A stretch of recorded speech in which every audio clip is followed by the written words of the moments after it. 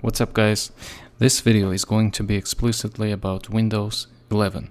So there has been a criticism recently about Windows 11. Now, I wasn't a big fan of Windows 11, to be honest. When I first switched to Windows 11, the content menu that when you clicked on the desktop, the menu was really ridiculous for me. So I did not get used to it. So I was missing Windows 10's content menu when I clicked the right mouse button. That was the really game-changing feature of the Windows 10, as well as Windows 8 or 7. Excuse me. So there were some pros as well. There were some advantages of Windows 11, to be honest. When I first switched to Windows 11 from Windows 10, I didn't too much realize about the feature that it got. So whenever I wanted to change the dark theme, this is the feature that's missing on Windows 10.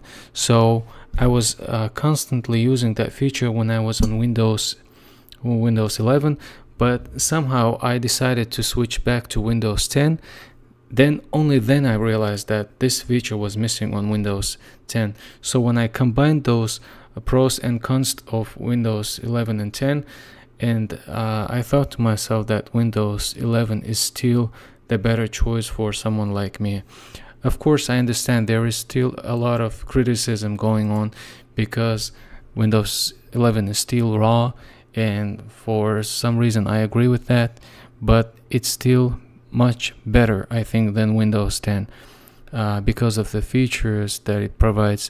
And there has been also a report that said Windows 11 is marginally faster than Windows 10, and I think that that's a big thumbs up for Windows 11 as well. But overall, I think Windows is going to be continuing improving. Windows 11, I should say, and Windows 10 is also still a good option for someone who's not looking for new features. I would suggest to stay on Windows 10, but for someone like me, who's always looking for some new stuff when it comes to operating systems, I think it's now a good time to switch to Windows 11. And there is also a program that I use. It's called WinAeroTweaker, if I'm pronouncing it correctly. So this is a game-changing platform, or a software, or a tool, I should say. What it allows you to do is literally change every settings of your Windows 11. So if you're not happy with what Windows 11 provides right off the bat, you can install this software. I'll put the link in the description of this video so you can download and use. And if you want, I can export the settings that I've done. As you can see, I've changed the contents menu, and one thing that I still don't like is the rounded edges of the boxes. As you can see, I'm not a big fan of it. I like sharp edges of Windows. So this is a pretty good software if you want to change some default settings of the Windows 11. I'm sure you'll find one if you used to using Windows 10.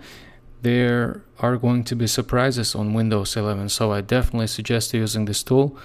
And that was pretty much my impression.